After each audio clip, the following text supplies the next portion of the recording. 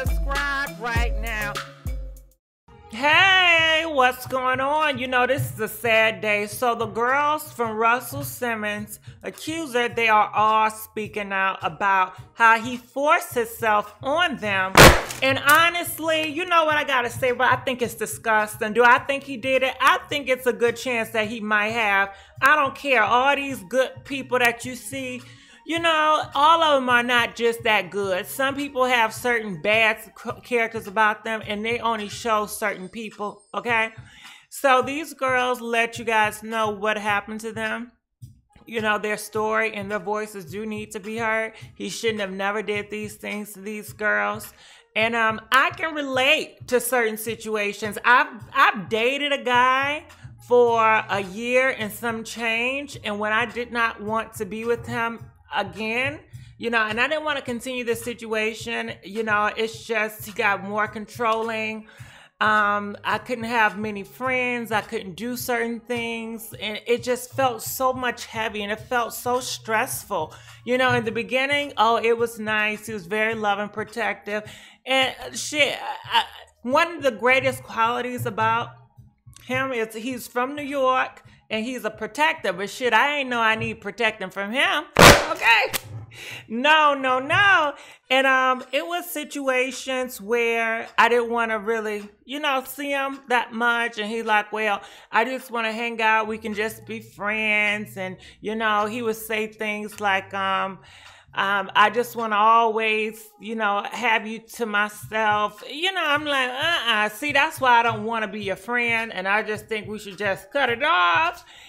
And, you know, I was intimidated by this individual, and, you know, he would be very nice, and now, you know, I invite him over thinking it's just gonna be cool because, you know, motherfucker keep on blowing you up and shit like that.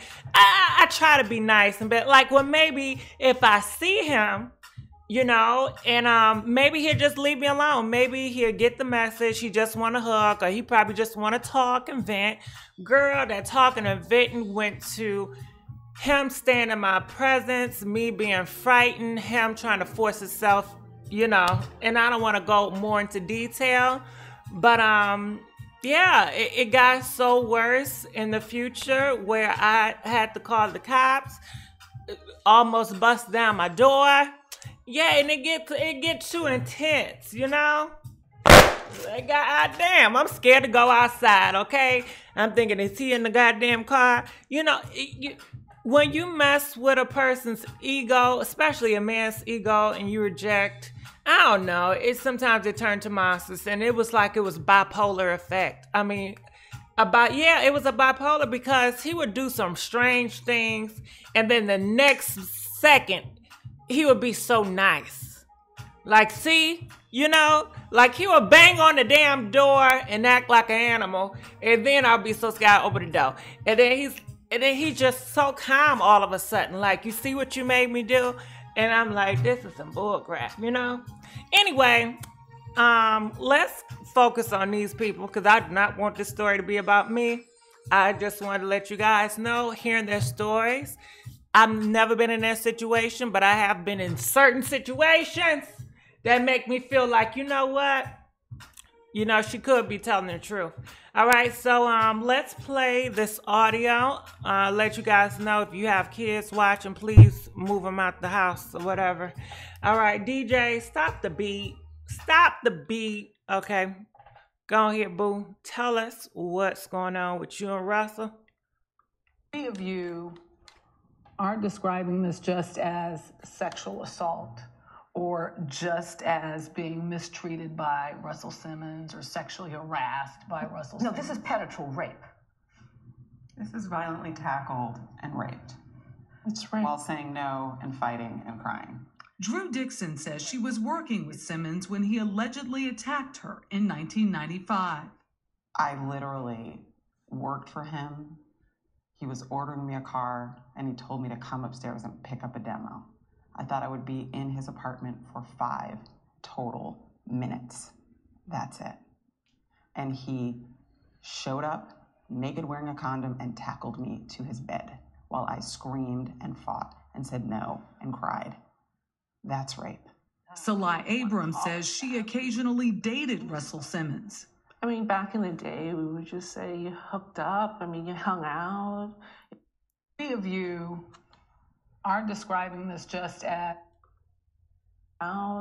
Regardless, she says, that part of their relationship was over before Simmons allegedly raped her in 1994. He'll say, yes, we had a sexual relationship, but he cannot address the fact that I was too drunk to consent. And that the next day I called him up screaming and I attempted suicide. He knew. And I told him why, that he had ruined my life and that I had nothing. Russell Simmons said all of his relationships have been consensual, and in a statement to CBS, regardless, she says, that... Okay, I want to say something from this regards, but you know what? It's more to it, so we're going to check that audio out too. But I just wanted to say something right here. You know, a lot of people will look at her, and I've heard these stories before, you know, and they would say, well, y'all was doing it before, so if y'all did it before, then how can he force himself other times? Y'all already did it.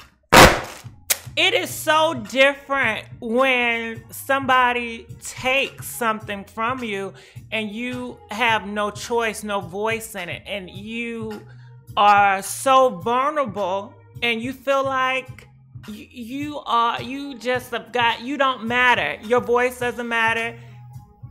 And just having that power stripped away from you is so devastating. It's so damn depressing. Everybody is going to deal with it differently. Some people, it's going to be in denial and say, well, shit, maybe it was my fault. Maybe I was doing some type of signs and I gave off the wrong impression and it's my fault. I'm not going to trip on it. I got too much stuff in my life right now. I got to deal with it and I'm just going to leave it alone. And girl, they will depress it and they will feel like it doesn't bother them. And then 10 years later, they realize they make choices. And some girls realize, you know what? That was not my fault. I did not give him the right to do that to me, even though we did it before. But I didn't give him the right to do that at that time, you know? And it was not right. He took something from me, you know?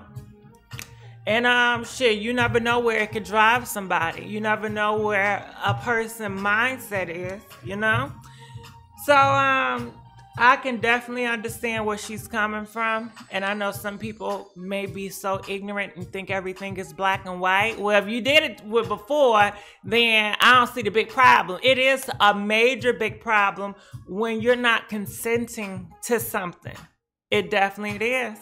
It's taking advantage of somebody. It's horrible. It's a horrible feeling.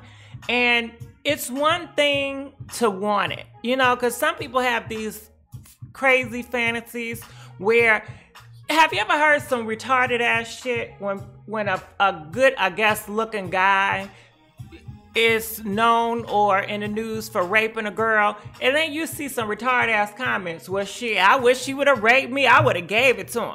Okay, listen, ho, that's what you wanted. That's your fantasy, okay? But when it's not that person's fantasy, that is some serious crap. You know what I mean?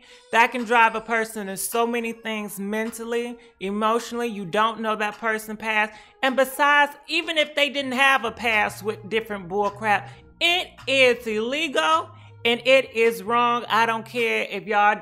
And that's why they had to pull that rule, because, you know, back in the day, your husband could rape you and he can get away with it, right?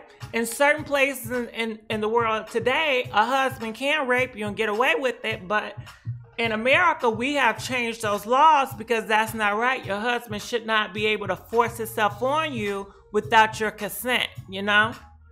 And some people feel like, well, shit, if I'm married to you, it's mine. So I get to do what I want to do with it when I want to do it.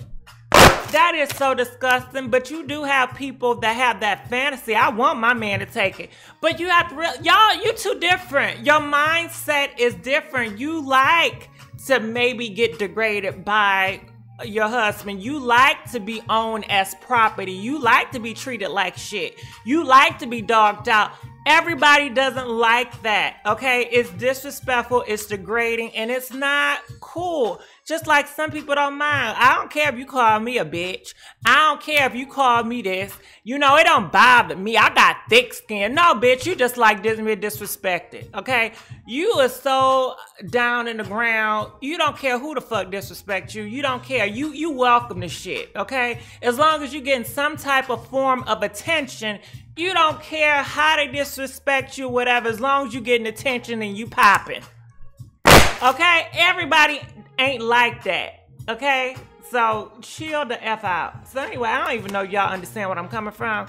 But let's go on to the next video. Alright, so here's the next video. DJ, stop the beat. Okay, so here we go. Russell for many years, you know. I met him in my early 20s. Alexia Norton-Jones knew Russell Simmons before he was famous and says he raped her on their first and only date in 1991. This was a very swift attack. And what was going through my mind more than anything was why? Was just a why. Because I liked Russell. And I would have just kissed him. I would have made out with him.